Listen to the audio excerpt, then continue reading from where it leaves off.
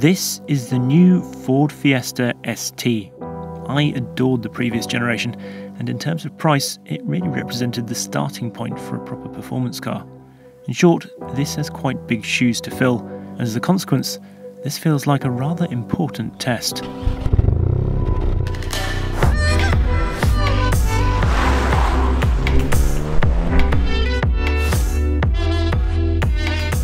We've come to a road that I know quite well, the Col de Vence.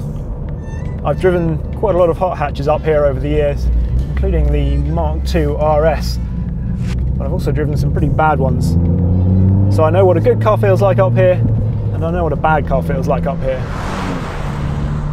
The first thing to talk about is this 1.5 litre turbocharged 3-cylinder engine. Now, 3 cylinders, oh, how cute you might think. And in some ways, yes, the engine, it sounds fun, joyful. It doesn't sound terribly serious in a way. There's still a bit of that half an air-cooled 911 thing going on with it, which is great. The important thing though is that it's just really peppy. It revs keenly. You certainly don't notice any lack in performance from it. It's every bit as powerful and torquey as the old 1.6 4-cylinder. There's actually some very clever technology going on in this 3-cylinder engine. So we've got cylinder deactivation. Now that might sound a little bit odd. I mean, after all, in a 12-cylinder, yes, you go down to 6 3-cylinders. Where do you go from there? But it goes down to 2 cylinders. And when you're pottering around town, you can actually just hear it. It's going to go when you know it's running on 2 cylinders. It cuts straight back in, and unless you're really looking for it, you wouldn't know it's there, which is very clever.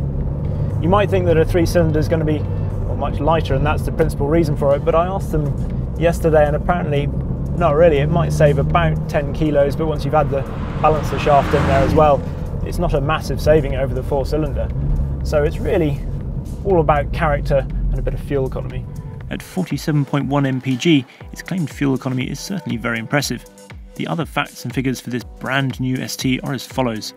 197 brake horsepower, 214 pounds-foot of torque, 0 to 62 miles an hour in 6.5 seconds, and a top speed of 144 miles an hour. None of which is vastly different to the previous iteration of this car, although the curb weight has crept up to 1262 kilos, which is about 100 kilos more.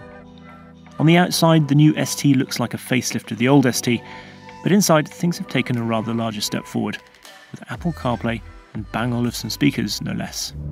So let's talk about the handling and the chassis.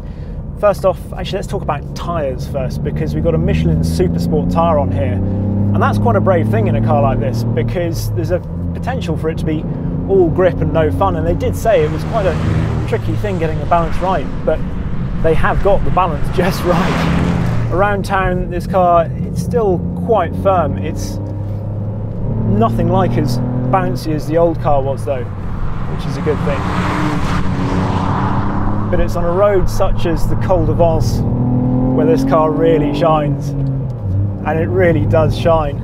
The steering is very quick. It's 14% quicker than the old car. It's almost sort of Ferrari quick in its reactions, and initially that can feel quite odd, but the more you get stuck into this car, the more you realise it just works. Importantly too, we've still got a manual gearbox, and it's a really good shift, I think. In the old ST, which I ran one for a year, so I know quite well, you always sat just a little bit too high.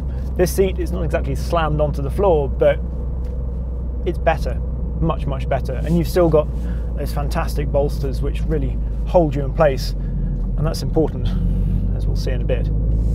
If you want all the toys like this car, then go for the ST3, which is yours for £21,500, but you can have a more sparsely spec'd ST1 from as little as £19,000.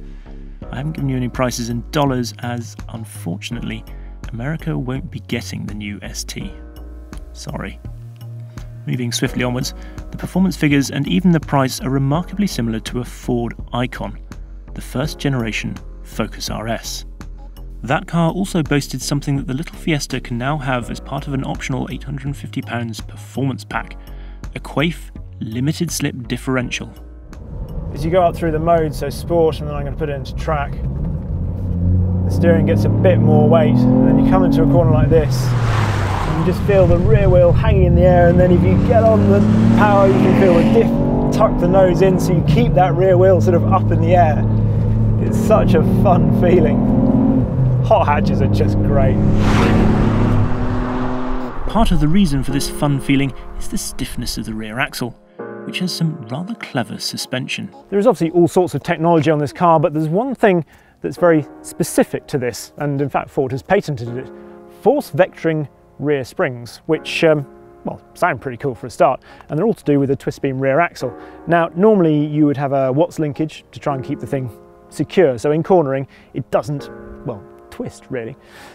They've done it through the springs, which saves 10 kilos over a Watts linkage system, and instead of the springs just being straight up and down like that, they curve, sort of banana shaped like that, so that when the forces are loaded onto it, well, they keep the axle better located.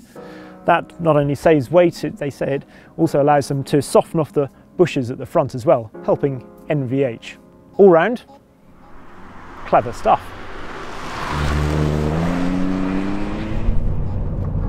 So after a few hours on the Col de Vence, is this a good car or a bad car? I think you can probably guess the answer. This latest guise of the Fiesta ST is definitely a good car. It has matured, which could be construed as a bad thing in a hot hatch, but what I mean by that is that with the improvements to the interior and infotainment, the little Fiesta offers all the technology you could realistically want or expect in a much bigger, more expensive car. It might not be very glitzy, but it crams a phenomenal number of features into its diminutive footprint. Performance has got rather grown up and serious too, but crucially, without losing the previous generation's sense of fun. The sharpness and tenacity it exhibits in corners is tremendous, yet it still retains that innate hot hatch jollity and adjustability. Perhaps, needless to say, the performance pack feels like an essential purchase because of that limited slip diff. In fact, with that in place, I don't think too many would complain if you replace the letters ST with RS. So yes, this is a very good car indeed. One of the best, in fact, regardless of price.